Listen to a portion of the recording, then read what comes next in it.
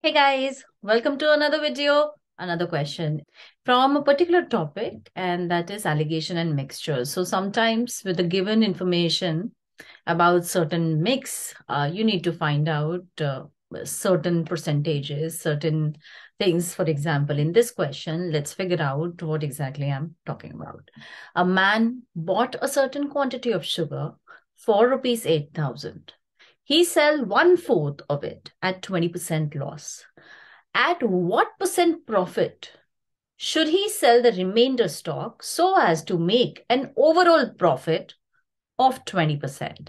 So mixture, alligation mixture, because certain part of the commodity is going into something, certain part something. So there is sort of a mix, and that is what we mean by this topic. Okay, so let's see how to go about it. These are our options. So key points in this question. This person has bought sugar for 8,000, entire amount of sugar, okay? 1/4 of the sugar, so whatever is the total amount of sugar, 1/4 of it is going on a 20% loss, okay? It's going on a 20% loss. Now, which means that 1/4 is rupees 2,000, or in terms of quantity, we'll see to it. Let's just write down the conditions given to us. At what percent profit should the remainder be sold? In order to make an overall profit, we need to make overall profit of 20%. Okay. So this is like minus, this is like plus. So suppose he sells remainder at certain price, and in terms of profit it is X%. So suppose he sells remainder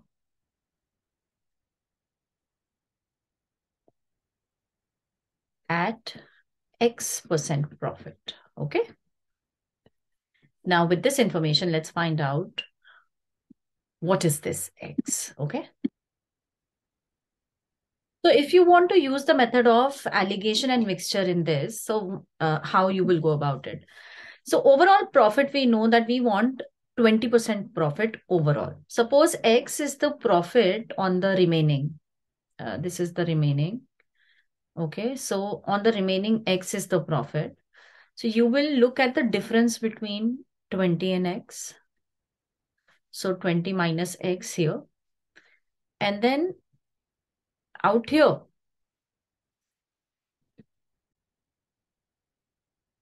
according to the given conditions, so you will have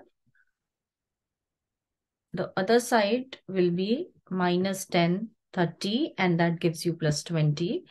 And now the ratio, looking at the ratio, so X minus 20 upon 30 should be equal to 1/4. That was 1/4, and 1/4 of the ratio of in which he has sold. So 1/4 of the things and 3/4 of the things.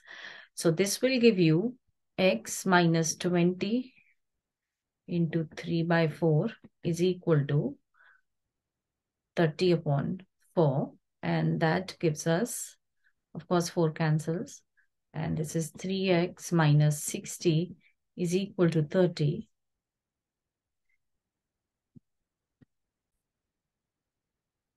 In other words, x is equal to 90 upon 3, that is 30.